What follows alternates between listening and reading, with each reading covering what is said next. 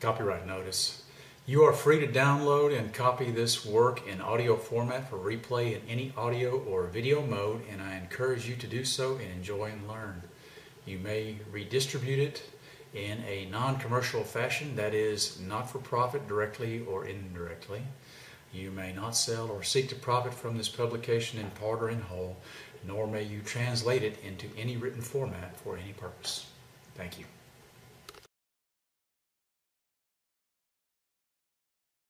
Chapter 13 of the e-novel, survival novel, The Walls Came Tumbling Down, as read by the author. Takedown.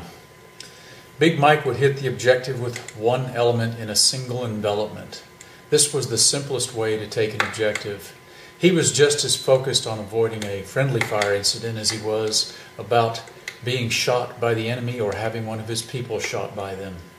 He had learned in Afghanistan to never make a plan too complicated. Because of that, tonight they would go straight in and use their superiority in firepower and night vision, and most of all, their training. The Fallen had trained on these type tactics as a business move entirely.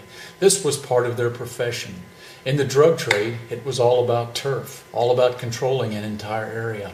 If you had a strong competitor, it not only drove prices down, they also cut into your customer base. Additionally, the constant struggling and dealing with new people and faces put them all at odds with the law, made their business too high profile, and made the cost too high and the gain too low.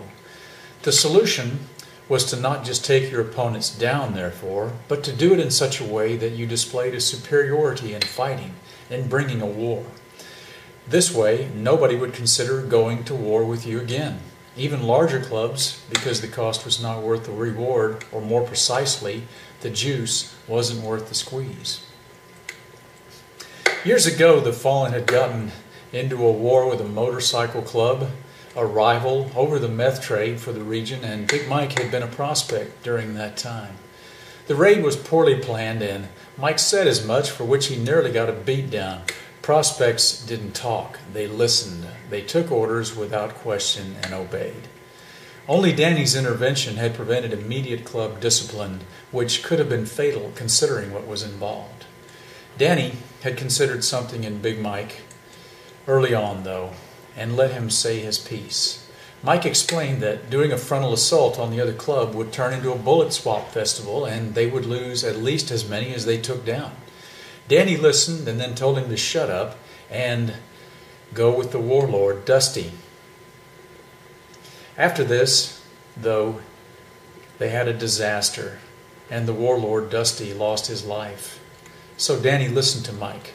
He explained that while he was in 5th Special Forces Group at Fort Bragg, he had noted that men who liked Harleys also were into shooting and tactical things, and that it was easy to get such men to go to the range, to keep them motivated. He then went on to explain that the tactics used by most clubs were well below amateur level, that even the most ragtag guerrillas he had ever trained could do better. Mike said that if they would train properly, the members would not only have a good time doing so, they would be light years ahead of the competition. That when they did go to war, it would be swift and decisive, and therefore infrequent, allowing them to concentrate on business instead. Danny liked what he heard, and Big Mike had just gotten his patch, and his first assignment, as such, was to start training the Fallen for war. He had given a list to Danny of equipment and put on things he wished for but knew he would never get. Things like secure radios, night observation devices, crew-serve weapons, silenced pistols, and full auto Maine battle rifles. Mike had underestimated Danny, though, who never did anything halfway. He got literally everything he asked for, which put a lot of pressure on him now to make it happen. There were no excuses. They had built a huge kill house out of tires stacked 8 feet high and secured with large engineering stakes and cables to the ground in the shape of a house with many rooms. They would break the club members down into groups of 6 and then practice clearing these rooms, moving through and shooting down all the targets, all with live ammunition, of course. There were a couple of training accidents, negligent shootings, which Danny didn't have a problem with, Besides, he said, that's what hospitals are for. A sort of rite of passage to show you trusted your brothers was to submit to sitting in a chair in one of the rooms while they cleared. You picked the room and sat silently while they moved through the building and shot up all the cardboard silhouette targets. You would sit in between several targets, and when your brothers came in, they would shoot the targets around you, and hopefully not you. You were allowed to wear earplugs, of course, and it seemed insane, but Mike knew the impact it would have. It built absolute trust, absolute loyalty, and absolute commitment to your team. You knew who you could count on, and you were saying, in essence, I trust you with my life, which were more than just words when you did this. Shooting was a part of club life, and just as much as a man was measured in part by his loyalty to the club, his courage in the face of danger, and the machine he rode, his skill with weapons was an equal part of that. It was his identity. If were not for the meth trade, the focus and money put into this would have been impossible. Big Mike compared it to the Taliban and the opium trade. Neither organization used the drugs they profited from, and both were able to fund their operations from it. Now, all that training was going to come into play yet again. They had used it in the past to take down their competitors, who were frankly a bit more squared away and disciplined than these people. Mike now listened on his headset as the two team leaders indicated they were in position. They were up. Making one final scan, he gave the command, execute, execute, execute. Both elements had stacked on either side of the front door. They flowed through the targets starting at the same entry point. This prevented them from shooting each other in the chaos that always ensued. Anything with a pulse got shot, people and animals alike. No surrender, no prisoners. A very simple and direct mission. Big Mike flowed left behind Dirty. The other team, led by the Dinger, only pushed into the living room and then held fast to avoid confusion. They would only be needed if the primary got pinned down. Dinger was a former ranger, and he knew this drill better than most men know how to take off their shoes. If they got pinned down, they would hammer them fast and hard. There was a lot of screaming and pandemonium, and many of these people tried to surrender, but were cut down immediately. There was a lot of screaming and pandemonium. The fallen, though, had bulletproof vests and no mercy, and they wore helmets. Big Mike mused it was the only time you could make the brothers wear a helmet. Entering the back bedroom, a young girl's voice called out, "Please help me." Looking around, Big Mike saw a hand reach out from under the bed, and the girl quickly crawled out and stood before him. Before he could even shoot her, he realized she was not part of this group. Dirty looked at Mike to see if he would shoot. She was wearing a pair of pajamas, and shooting her just seemed completely wrong, even to them. They were used to shooting down other men, the competition, not some little girl.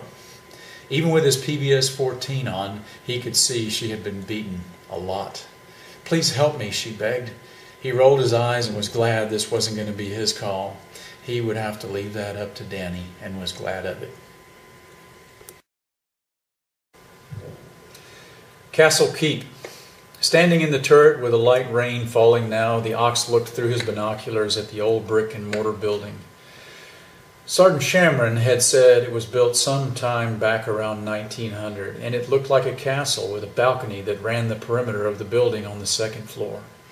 Each balcony cropped out significantly several feet at the corner and would be perfect for mounting crew-served weapons.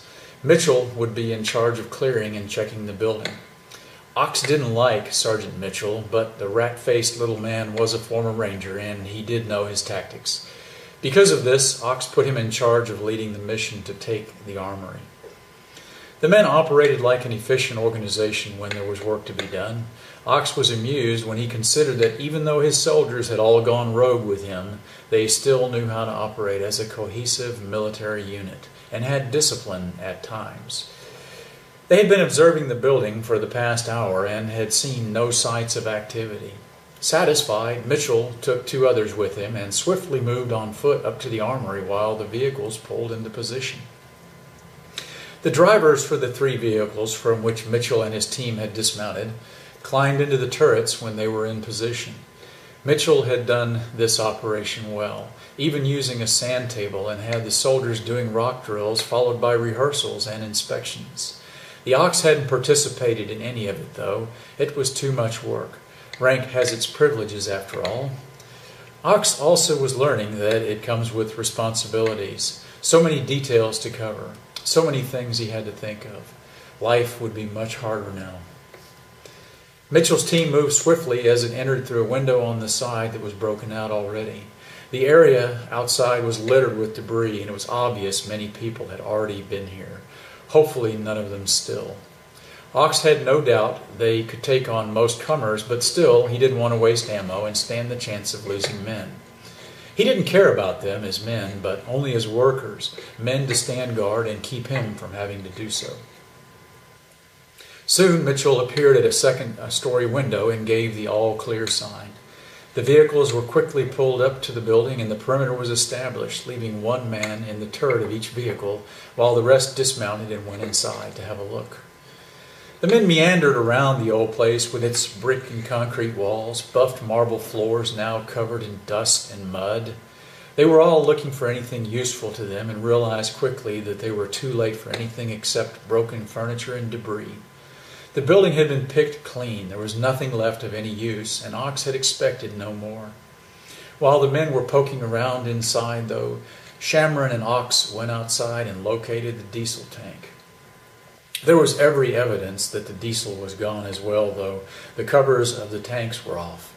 Shamron fished around by the fence and found the measuring stick covered in weeds and snow. The tanks had no diesel in them, his stick confirmed, only several inches of water. Shamron then took the stick and led Ox behind the building. There was an innocuous-looking pipe sticking out of the ground that looked sooty and was covered in dirt.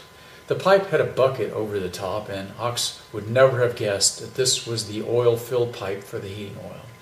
The heating oil was the same thing as diesel, except there was a road tax on diesel, of course. Or there used to be anyway. The tank was over 3/4 full, which Shamron said represented about 1,500 gallons. Inside the building, the tool room had been looted and rifled, though, but Shamron knew there was an old hand pump for diesel, and he took it and fed the 2-inch hose down inside this oil tank, set it up on top of the pipe, and pumped. After about 50 strokes, some oil came, and the Ox smiled. The wrecking crew was back in business again. There was a large water cistern on the roof that they looked at next, a byproduct of its earlier days when the building was first constructed. That cistern had an old cast iron pipe running from it with a valve that looked like it must have rusted shut 50 years ago and was leaking water from a crack. It was disconnected but had filled with rainwater. They climbed up and looked inside, and it appeared to be filled with blooms of nasty algae and plant life growing inside in huge clumps. It would definitely not be drinkable without purification, that much was certain. Inside the building, though, they located a 500-gallon water tank for the gymnasium showers and the locker room. It was still full. Ox laughed. Nobody thought to turn the hot water on when they needed a drink, apparently. Of course, there was no electricity, and the city water was the only thing nearby. Ox put Mitchell on the task of setting up a guard mount. The men were broken down into teams of 3, one on each corner of the building. Ox could sleep wherever and whenever he wanted. The crew served weapons were dismounted from the vehicles, and Mitchell set them up on the balconies at each corner to cover the main avenues of approach. He even made range cards and designated specific on-call targets and explained to the teams that in the event of an alert, they would have to man their weapons, and one man would always need to be near the weapon, but not necessarily awake. A single man would, however, rove the perimeter on the roof with nods and be fully armed at all times of the day and night. This would give the other men a chance to sleep, to rest, work, and conduct patrols and raids. Ox would need to recruit more men in order to defend the armory and also run these raids. For now, they would roll with 3 vehicles with 3 men per vehicle and leave 4 men behind at the armory. Of course, to recruit more men would also mean more mouths to feed, more water, and other supplies. From what he had seen nearby, a lot of the farms had been burned out, though. He wondered who the competition was and what kind of fool was burning houses down and killing people instead of just coming back and tapping them, like shearing sheep or milking cows. He also cursed Phelps under his breath for making his life so hard now as he lumbered off to find a place to sleep.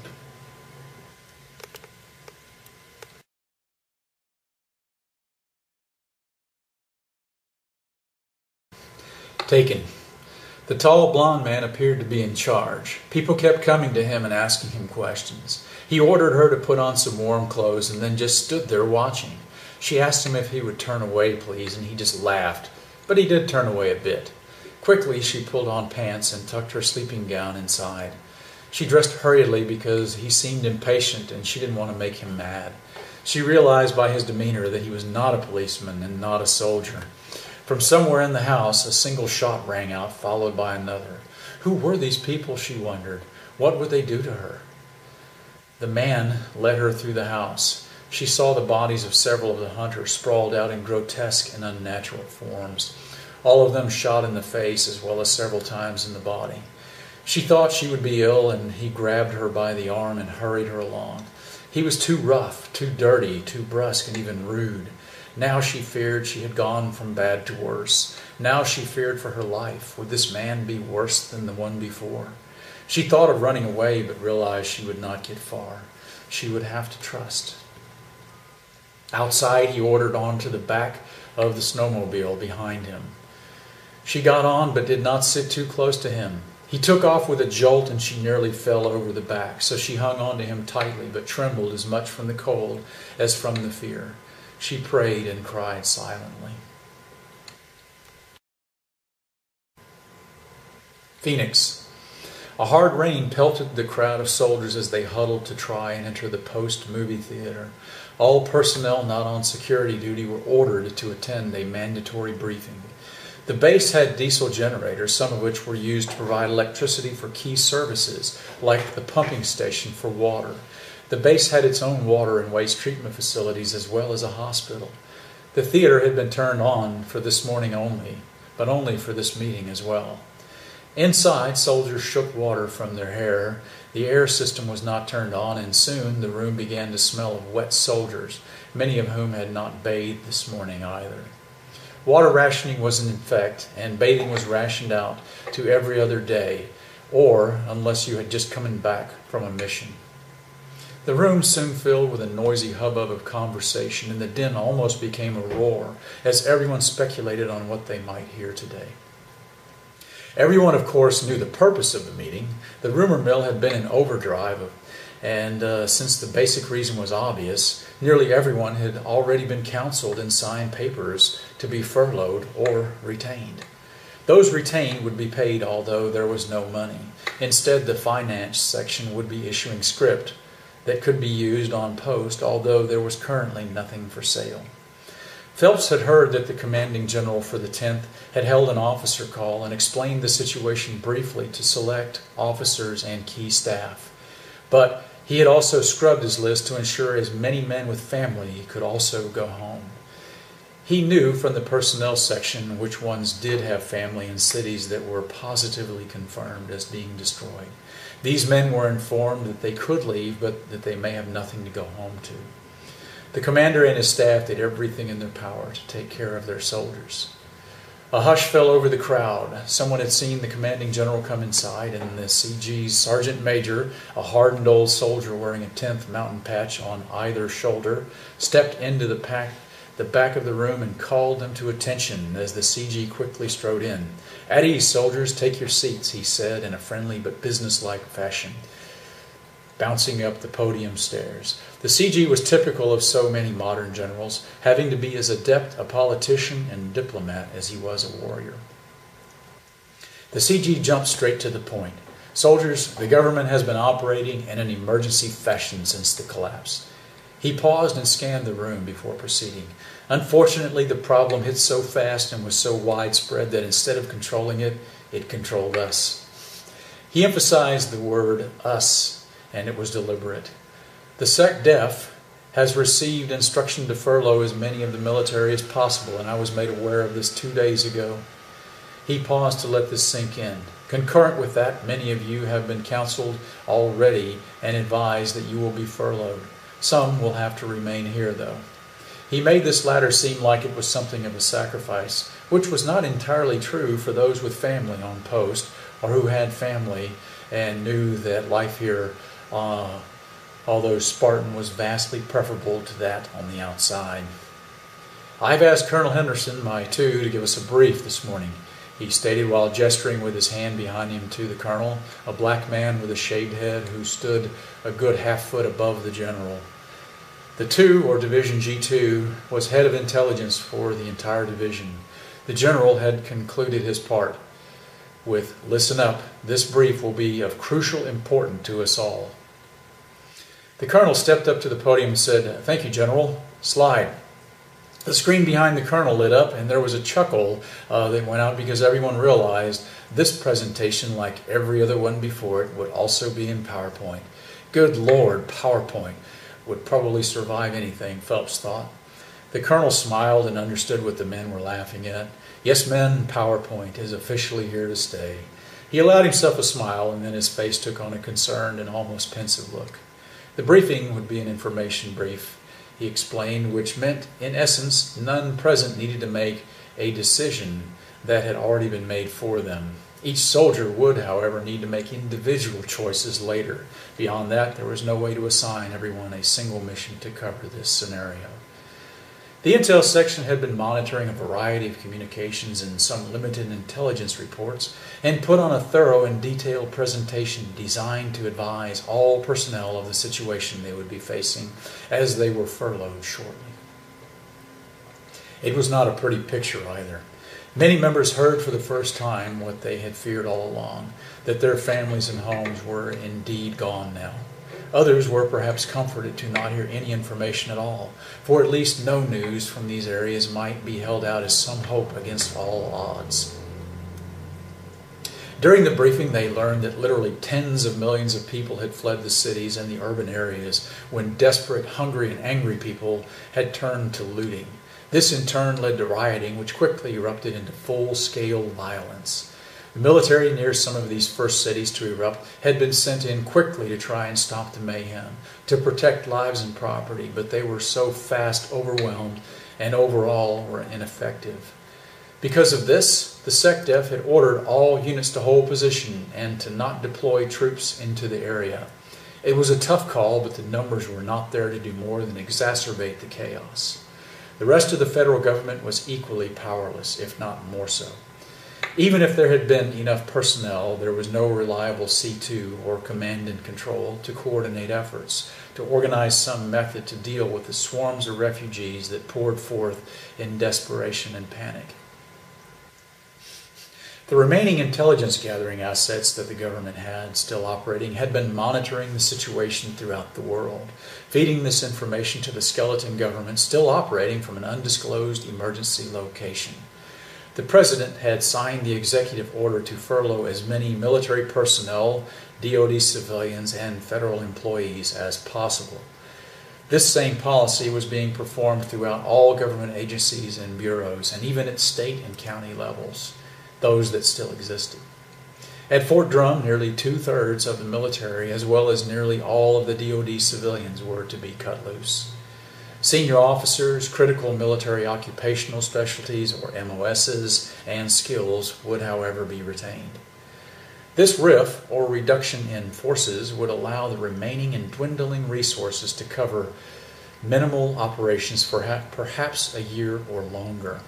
It seemed to be the worst time to do this in the face of such disaster, but the government was looking far ahead, looking to a day it would need to fulfill its role again. Many who had once feared the government realized now it was similar to the man behind the curtain on The Wizard of Oz. It could make great things appear to happen, and if it could concentrate efforts in a tiny area, it would seem immense and all-powerful. However, when it was proven to be incapable, as today, it was nothing more than the man behind a curtain making smoke, flash, and mirrors, and that not effectively. Many active duty personnel lived on post with their families, and these people had the safest existence so far, although food was running critically low, which was the primary reason for the order to furlough as many as possible. Life was still good and safe. Those who did remain would be organized to help conduct agricultural operations on the base, but more importantly, to provide some security to protect the local farms and others as they sought to rebuild the infrastructure.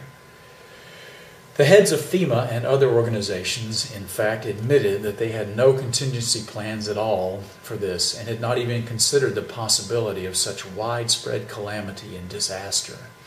Their only ability in the past to deal with problems was to concentrate their forces in the afflicted area and rely on the rest of the country to help lift that place up.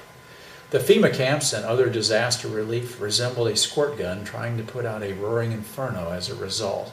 They were consumed in an instant in the face of the stampede of humanity that erupted from the cities. The collapse could not have come at a worse time. Winter was approaching, and there was no place to go. Lacking any kind of plan, even remotely, many people had fled to the countryside only to find hardship, hunger, and deprivation. Often they engulfed entire small towns, especially those nearest the cities, and quickly turned to looting and burning. Colonel Henderson explained to the men that because of this, those who stayed would be working very hard, not just as soldiers, but also with the redevelopment of the local infrastructure, helping to guide it back to where it was. Referring with a gesture of his hand to a wiry lieutenant colonel to his rear, he said, "Our civil affairs team, led by Lieutenant Colonel Goss, will be briefing those of you that stay later more on this." The G4 then took the podium and explained the logistics piece to the men. Each soldier's destination address would be recorded, and they would be given an allotment of 1 gallon of gasoline for every 15 miles of travel to that destination, with the caveat that they were highly encouraged to ride with other soldiers for security purposes as well. Jerry cans, some of which were for water but would have to make do, would be available based on the gas allotment or fuel allotment a soldier received, minus 10 gallons, or for what would fit in the gas tank of their car. The G4 asked that the soldiers remember there was not an unlimited supply, and if they needed less, to take less. He also knew that nobody would short themselves on fuel and would take every drop they could. In addition to fuel, the soldiers would be allowed to draw 1 case of MREs each and 1,000 rounds of ammunition for their rifle, or 200 rounds for their pistol. Each would sign for and take home their assigned individual weapons, field gear, body armor, and certain sensitive items, such as compasses, GPSs, binoculars, PBS-14s, and, of course, their uniforms and personal effects, as much as their automobiles would hold. Anything left behind could be put into the company storage area per normal deployment procedures. The S1 then took the podium and explained that each soldier would be required to record their destination with as much contact information as possible so that when the government did stand up, they would receive their back pay and other benefits earned. He then went on to explain a lot of forms and details that most people just tuned out and didn't seem to end his portion, but rather just sort of trailed off into minutia and irrelevancy. As if on cue, the general stepped up to the podium and thanked the S1. He paused for a second and then took the microphone out and walked to the edge of the stage. The projectionist cut off the slideshow. "Soldiers," he began gravely, "you've seen the intel. This is the absolute latest we have, and it isn't good news." He seemed to think carefully for his next words. "Throughout the course of human history, there have been widespread disasters, wars, invasions, and disease, and we have always managed to survive. We will survive. This nation will rebuild," he said forcefully, and there were several cheers of "hooah," but that was not what the general was going for. "The strength of a nation, you see, is not in its government. It should never be, and maybe that is why we have our current problem." He continued, "Our strength is rather in its citizens, and those citizens are in families in little towns across this country. Those of you being sent home will be released from duty, but not from your oath. That last one stands for us for the rest of our lives. The power and sincerity in his voice was moving. The soldier sat in rapt attention now to his next words. As a soldier speaking to soldiers, I need you to go home now and serve your country by helping it rebuild, by starting with protecting your families and the communities around you from these marauders. One day, like the phoenix, we will rise, and on that day, when we stand this army back on its feet, we will hopefully meet again right here in this very place. On that day, I hope to see you all here. The general's eyes teared up a bit, and then he abruptly said, "Thank you," and walked off the podium. In the back, the command sergeant major called the theater to attention, and everyone snapped to as he left. A moment later, Colonel Henderson returned to the microphone and said, "Soldiers, if you have any questions or need any other information, check with your chain of command and send up an RFI, or request for information. If we know, we will tell you. You are released to report back to your commanders at this time. Thank you. Dismissed." The rain had ceased outside and the sky was clear now, giving Phelps a sense of hope as he walked outside with the others who were already engaging in excited conversations and plans. Some of the younger soldiers seemed to view this as a sort of adventure, especially the ones who had no combat patch on their right sleeve. The older soldiers had a more grim, determined look on their face. Some looked even lost and in a panic. Phelps wondered what look was on his face as he double-timed back to the company area.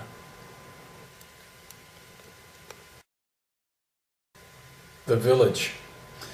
Leaving half the team behind to hold the objective, Mike led the other half back to the clubhouse with the girl on the back of his machine. Gunning it hard, flipping his PVS-14 over his eye, he zoomed into the night and the rest followed. Along the way, he called in that he had something he needed to show Danny, so he would be ready. Danny didn't like surprises, and Mike understood and respected that. No leader ever did. Parking the machine in the barn, Mike ordered the girl off gruffly, took her by the arm, and said, "Let's go." Now she began to tremble visibly and started to pull back a bit. He gripped her arm hard, and she winced before he gestured with his head. Head down, she walked toward the house in front of him. At the clubhouse, Danny was sitting at the kitchen table, and Mike came in, herding the girl in front of him. The other club members were lounging in the front room, and some of them ogled her. One made a suggestive remark. Mike rolled his eyes and told the man to give it a rest. Raucous laughter followed, but nobody crossed Big Mike. Eyes wide, tears running down her face, she looked afraid now as she realized where she was, what kind of people she was in the hands of. She began to sob aloud as the realization hit her. "Quiet girl," Mike said, and then to Danny, "She was hiding in the farm. Somebody's been beating on her too. I figured she was definitely not there on her own will." He kind of felt bad for her now when he said this, realizing she was just another of the millions of victims out there. He still felt kind of sorry for her too. Pausing for a moment, fixing her with a hard gaze, Danny asked, "What's your name, girl?" "My name is Rachel, sir," she replied in a trembling voice. Danny chuckled at being called sir. He hadn't been called that, well, actually forever. "Sit down, Rachel, please," he motioned. Mike thought this was some kind of game. He had never seen Danny use manners or be so kind. He thought he was up to something. Without taking his eyes off the girl, he said, "You can go, Mike. Thanks, and good job." Danny looked at the girl, and he remembered something now. He remembered a young Marine standing in the middle of a village in a little country on the far side of the world. He remembered a young girl in a village there who was not much different from this one. She had smiled at him one day, and he spoke to her in the few words of her language that he understood. She said hello to him in English, her voice sounding sweet like an angel. They had visited for a few minutes, shy, awkward, and even tense. He was nervous, partly from worrying what his squad leader would do if he caught him not paying attention to security. As they left, he noted the girl standing timidly, looking down at the ground. When she looked back up at him again, she stole his heart. The village was about 10 kilometers or clicks from their fire base, and their patrols would often pass through. The PRT, or Provincial Reconstruction Team Leader, would have them do basic hearts and minds work here, handing out candy to the kids and visiting with locals, and sometimes supporting MedCap mission with corpsmen giving shots and performing minor checkups aided by an Army physician. This was perfect for Danny, and because of the girl, he had taken a new interest in learning the language. He was smitten by this beautiful, innocent girl. He eagerly looked forward to the weekly patrol, though, through that village, and thought of this girl and nothing else. One day they came back to the village to find it had been burned down. The people had been shot and stacked up in a large pile as a warning to others not to cooperate with the Americans. He did not want to look in the pile, but he had to. There she was, not even looking like a human. He saw her beautiful face now bloated, hardly recognized, but it was her. The horror of that never left him, ever, and made him bitter and angry.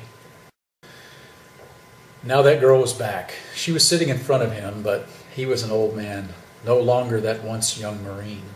He saw the fear in her eyes, too, and he made a decision. "Crystal," he called to his woman, and she came. "Get this girl something to eat, and make sure she has a good night's sleep." And then turning to the girl, looking her directly in the eye, he smiled a bit and said, "Alone and safe." In the morning, Danny took several members with him in escort, and they went someplace they hadn't been before, into the Amish country. The girl directed Danny up to the house, and the club members wanted to laugh as their leader taking directions from this little girl, but they knew better than to laugh. Nobody had a death wish like that. At the farm, a lone Amish man came out carrying a pump shotgun and was shocked to see Rachel. It was her Uncle Caleb. Danny looked at the man with the shotgun. He lowered the weapon and put it in his left hand and smiled. The girl leapt off the machine and ran to her uncle. Danny sped away without a word or even a glance back, his men following close behind. Danny's mind was already consumed by another thought right now, a rumor that he had heard, but if true, it would spell the answer to their needs and a lot more.